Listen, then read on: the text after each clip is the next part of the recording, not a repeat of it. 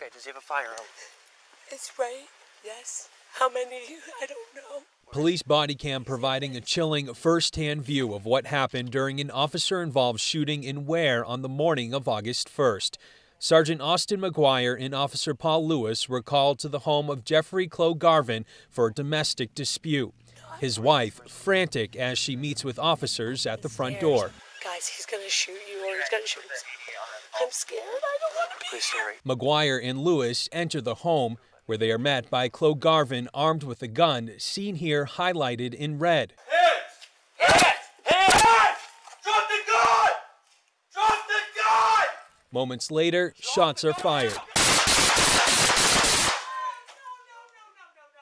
The AG's office says, fearing for his own safety, Sergeant McGuire fired at Garvin first, shooting him 3 times. Garvin returned fire. An autopsy also shows it was a self-inflicted gunshot wound to the chest that caused Garvin's death. I have determined that Weare Police Sergeant Austin McGuire was legally justified in using deadly force against Mr. Garvin. Sergeant McGuire was not hurt in the exchange, but Officer Lewis was shot twice in the arm. I'm shot! He is still recovering from those injuries. And they took the bullet to save a victim.